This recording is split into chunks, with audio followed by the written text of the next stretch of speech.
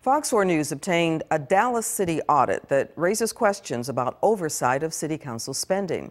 The audit looked at charges on government-issued credit cards for the 4 City Council members whose terms ended last June. It found a lack of documentation involving $14,000 worth of tickets and food purchases. Fox 4's Lori Brown joins us live in Dallas with the audit results. Lori.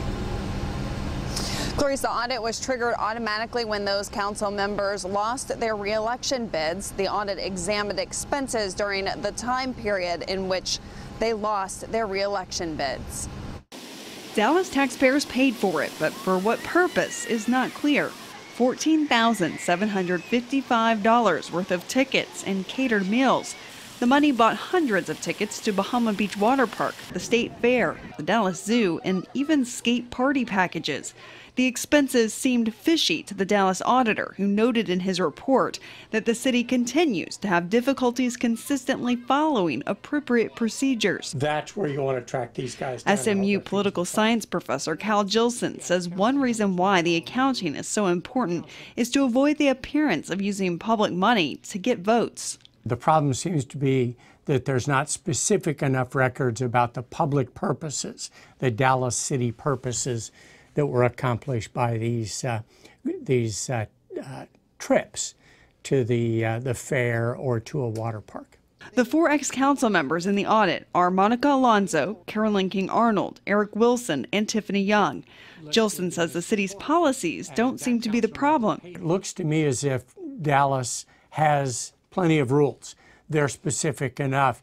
It's that the city council members don't always provide all the information that is required. The auditor recommended that the city manager, T.C. Broadnax, make sure elected officials are following the rules. The city manager's office agreed. Since the audit, city staff members have also received extensive training about the city's required oversight of tax dollars. So you feel like the city manager should ask for these questionable expenses to be repaid? Yes, absolutely. The city manager would first ask for the documentary detail to say where these expenses should be charged. If the city owes the money, that's fine. If not, the member would likely try to transfer that cost to their campaign account, which is legitimate under state rules and I assume under city rules. And if not, they should pay it back out of their own pocket. We asked the city manager to respond to the audit and whether he has communicated with the former city council members or received any additional accounting information from them, and we have not yet received a response from the city manager. We also reached out to all 4 city council members.